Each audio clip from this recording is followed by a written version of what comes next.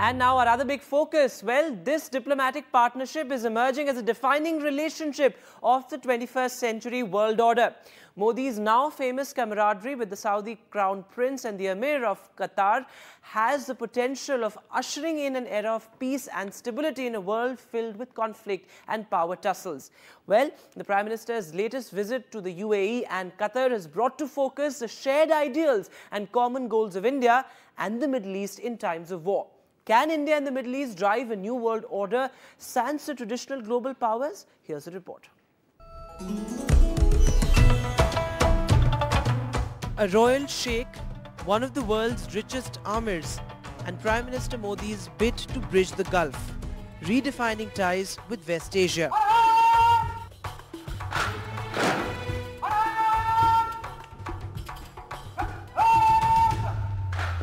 New Delhi looks to carve a road to the new world order, passing through what was till now just a transit point, the Middle East.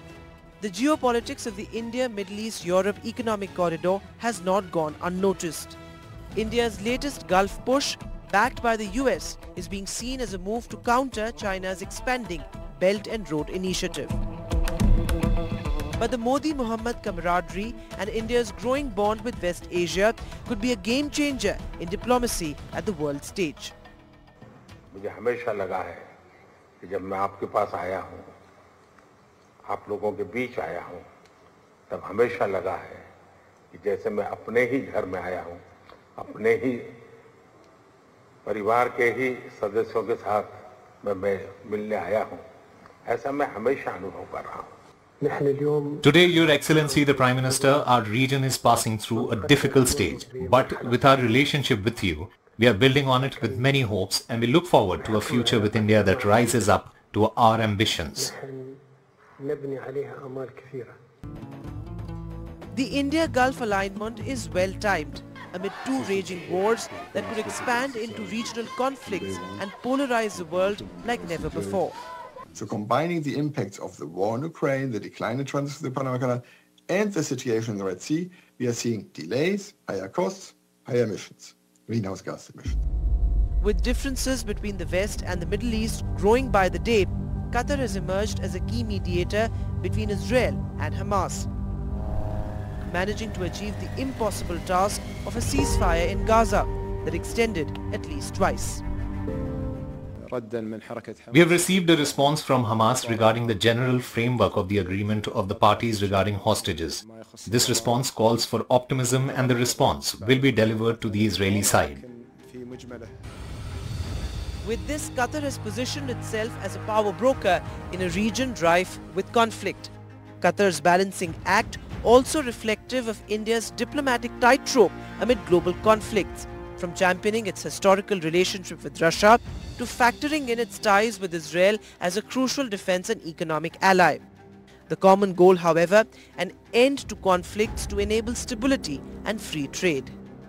Excellency, मैं जानता हूं कि आज का युग युद्ध का है नहीं. It was with this aim that India achieved consensus on the Russia-Ukraine war in the G20 communique, bridging global differences seen by many as insurmountable. India's emergence in the Indo-Pacific and Qatar and UAE's Middle East dominance could pave the way for a diplomatic order free of Western or Chinese supremacy. From oil, defense, trade, tech to cooperation on land and sea, India's alliance with the Gulf is a long-standing diplomatic partnership between diverse yet like-minded nations whose time has come. Vedant Agarwal for NDTV. And joining me on India Global this week on this very important debate, I'm being joined by Dr. Mohan Kumar, a former Indian envoy to Bahrain. Also with me, Qamar Agha, a senior Middle East expert. Thanks very much for joining us on India Global. Well, going across to you first, Dr. Kumar.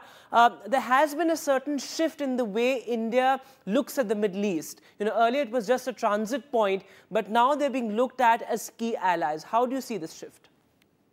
Oh, absolutely. Thank you very much for having me. I think if you ask me to indicate the transformational diplomacy that the current government of Prime Minister Modi has achieved, one definitely at the top of the list would be the Gulf, followed by perhaps Israel and then the other countries. But really, it is the Gulf where I think the Prime Minister has combined two things. One, he has invested a lot in terms of what I choose to call personal diplomacy. He has made it a point to repeatedly visit those countries, get to know the sovereigns well, and taken time to understand the political dynamics of the region. This is not easy, but I think you will realize to many of these countries, no past prime minister from India had gone more than once in 10 years. So for him to make 7 repeat visits to the UAE and to take the trouble to go the second time to Qatar, make sure that he meets the sovereigns on the sidelines of every single multilateral meeting. I think that is what has resulted. And what you said about personal diplomacy as well, Dr. Kumar, that's very interesting also. Mr. Agha, come in on this.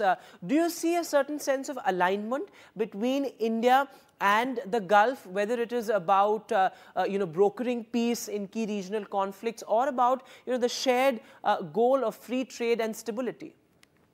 Yes, of course, there is a marked shift, and for 2 reasons.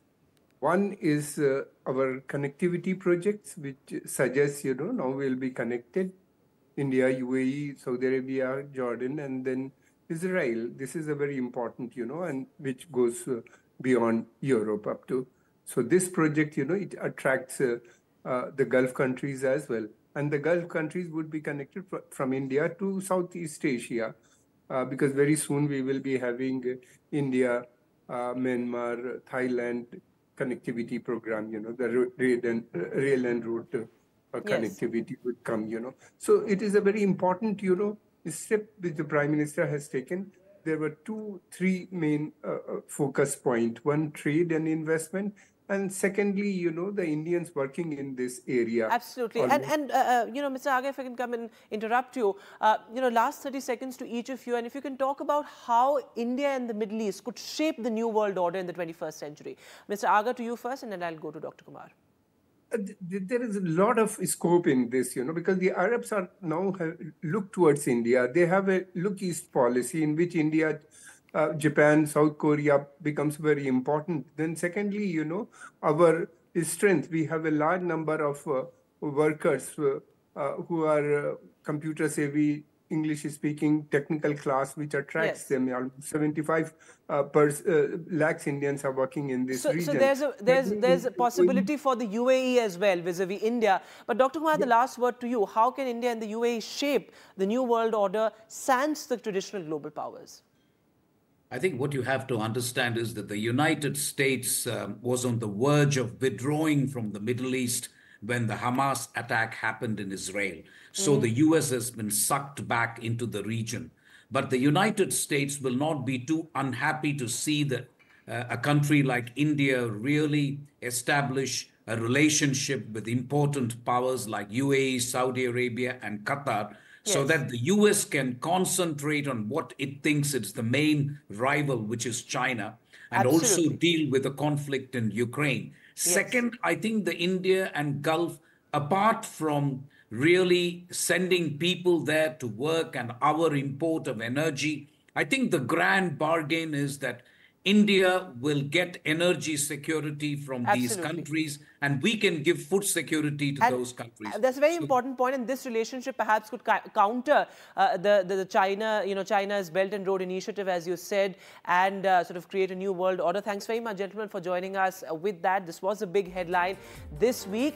Well, the Prime Minister's big Gulf visit and how it could redefine geopolitics in the years to come. That's it on India Global this week. We'll see you next time and same place.